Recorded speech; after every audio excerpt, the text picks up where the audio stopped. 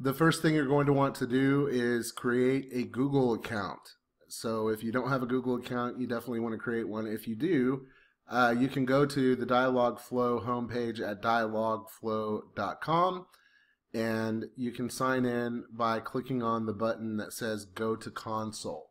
So it's going to be over to the right at the top hand side of the page.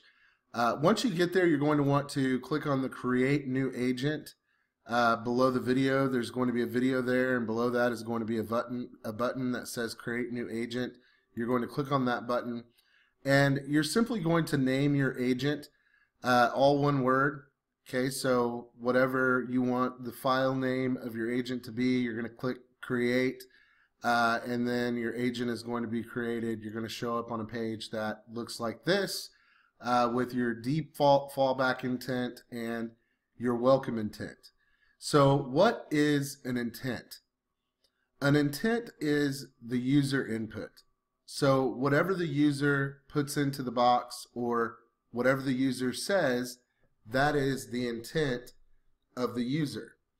With the default fallback intent, that is basically anything that the interface doesn't understand.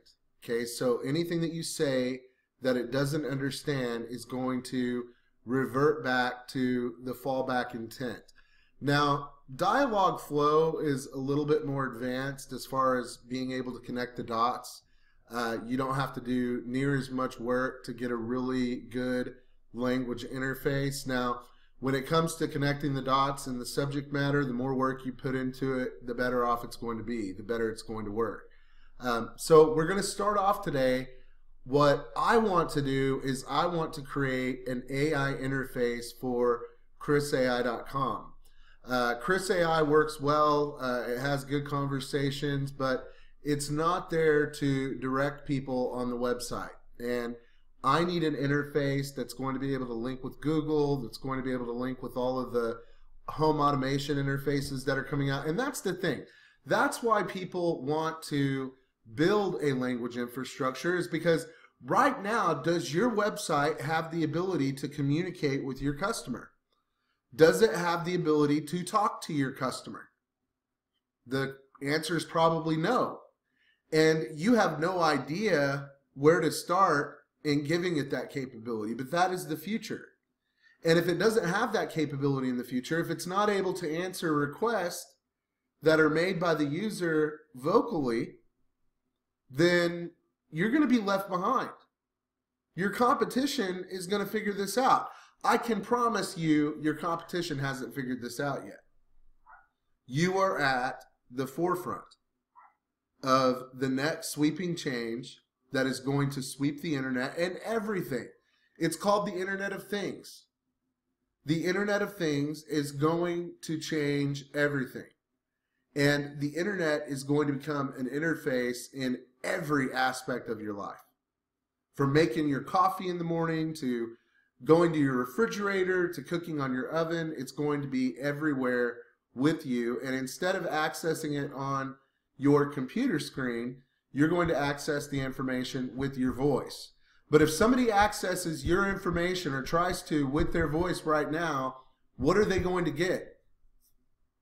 In Google Assistant, for instance. If I say to Google Assistant, pull up XYZ business, whatever your business is, what is Google Assistant going to do? It's going to go to Google. And it's going to pull up the search results. Do you have #1 search engine rankings for your business? For the name of your business? Maybe you do. So all they're going to have to do is find a screen and click on it. But wouldn't it be easier if they could say to Google Assistant, I want to talk to XYZ business? And when they say that, your virtual assistant, your virtual agent pops up and says, hello, how can I help you? Wouldn't that be better? Because this is going to be everywhere you're not. Not only is it going to be on your website, but it's going to be in all of your messenger applications. It eventually, once you have a good language interface and a good voice to your language interface, you can integrate it into your phone system. And it will be able to answer every question on the phone just as good as a real assistant would. Just as good as a real person would. So the advantages in the future, it's not only going to make you more streamlined, it's not only going to save you time, it's not only going to save you money. The advantages in the future is that you are going to be able to easily integrate. You are going to be able to be called up, let me talk to XYZ company, whatever your company is, and you're going to respond. Not a Google search result where they have to click on a link, but your agent, with your message, with your vision. That's what we're creating here. And you want to put a lot of thought into it in the beginning. So the Chris AI interface concept may not be a good concept for you and your company, but we're going to go over every aspect of this. And I've already created a Dialog Flow tutorial series, but I want to create another one. And I'm going to drip this content on the new Chris AI YouTube channel over the next couple of weeks. You guys are going to get, tons of videos that are going to show you how to use this interface correctly. And eventually, by the time it's done, you're going to know everything there is to know about it. And like I said, if you want me to do all the legwork for you and brainstorm for you, talk to you on the phone, figure out what you're all about, figure out what you want to do with your interface, I will be glad to do that. And I will go above and beyond. That's why we're doing this. I mean, that's why I'm putting together all these videos. You can do it yourself. I'm going to show you exactly how to do it yourself. But if you want help doing it, or you want me to do it for you, you want me to help you design your interface, be sure to fill out the form at chrisai.com, and I will contact you, and we can talk on the phone. First hour consultation is free. We'll figure it out. So you can go to, like I said, chrisai.com. You can fill out the form, and we can go from there. So the first thing you're going to see is the two folders, the default fallback, which is anything that it doesn't understand, and the default welcome, which is hello, hi, how are you, all of the welcome intents that there can be. So if we click on the welcome intent folder, there is no input here. So we're going to have to add the input. We'll say hi, hello, hi there, hello there, yo, hey man, and that short list should pretty much cover all of the different hellos. It's going to read in. So if somebody says like, hey there dude, instead of hey man, or hey there man, what's up, it's going to be able to connect the dots and make the welcome intent the priority. Okay, so when somebody says hello, that is the way an intent works. So it's an action. If somebody says to the interface, or they input in text form to the interface, hey man, it's going to respond with one of these responses down here. Now you can add as many responses as you want, and the more responses that you have, the more real it's going to seem. Okay, because these are going to be varying random responses where it will respond hi in a different way every time somebody says hello. Okay, which is important. I mean, you want it to be conversational. You want it to sound real.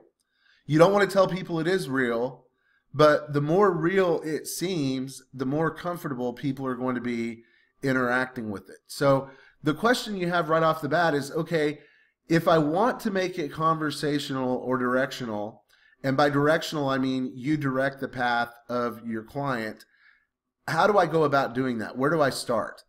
And Google, the Dialog Flow interface, has something really cool called Small Talk that you can very easily integrate. So I'm going to click on this, and we're going to click on Enable Small Talk. And Small Talk is going to give you some ideas and create intents for you. Okay, so who are you is a question that gets asked a lot. And this is a question that you might want to definitely answer. So let's say you have a pizza place. And your pizza place, your AI is going to be a character. Okay, maybe you're going to make your AI Waldo the pizza duck or something like that. You know, you're going to make a character that is going to be your artificial intelligence. So when somebody says, who are you? You might want to respond with, I'm Waldo the pizza duck. You know, whatever you want to respond to when they say, who are you? Now, you can create all these variable intents yourself with varying inputs, but who are you? Who are you, man? Who are you, dude? Who are you? In any of the variations thereof with just the who are you, you're going to get pretty good coverage on that. Okay, so I'm going to be Chris AI the BizBot. I am the Chris AI business language interface. Okay, and I would make a variance of that. I am an artificial intelligence language interface named Chris AI Biz. I am an AI interface called Chris AI Biz. Actually, we'll call it business.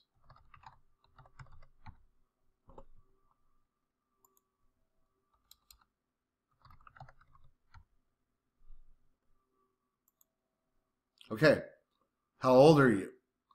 Now, you might want to give a response of how old you are as the programmer. Or you might want to give a response, our business was established in 1986. Okay, and you might want to, if you're directing the path, use the small talk option, and with all of these questions, use varying response based on the small talk. I am Chris AI Business Language Interface. I am here to help you with all of your questions about artificial intelligence. I can also help you learn how an interface like myself works. Ask me questions about artificial intelligence or how I work and how you can implement an artificial intelligence language infrastructure on your website. Okay, so I would give a varying response, directing the conversation. So I'm letting them know I specialize in artificial intelligence. I don't want my Chris AI BizBot pulling up information about the solar system, but I do want to make it conversational. You might not want to make yours conversational at all, but I still recommend you go into the small talk and create varying answers based on these common questions that people are going to ask. And there are quite a few of them. This is going to take you probably 30, 45 minutes to do, more than that, an hour or two to do if you're well thought out about it. Okay, if you're going through and you're giving 15, 20 responses for everything that somebody says, and you should be doing that in all of your intents if you want it to be a good conversational interface. Okay, so in the next video, guys, we're going to look at the default fallback intent folder, and we're going to look at how to use that folder because it's one of the most important intent folders. Okay, it really is. I mean, it's probably the most important because it's the backbone. Okay, anything that the interface doesn't have an answer for, it's going to resort back to that fallback, and that fallback folder needs to have some really good conversation packed into it if you want your interface to be conversational. If you don't, you're going to give simple instructions. Okay, if you want the fact section, say fact. If you want information about our products, say products. And I'm going to show you how to create all of these different pathways, how you can have conversation within the conversation, how you can keep the context. All of that is going to be in the upcoming videos. So I hope this video was helpful. The first video in the series, hopefully you understand what an intent is and how to create an intent. Thanks for watching, and I'll see you in the next one.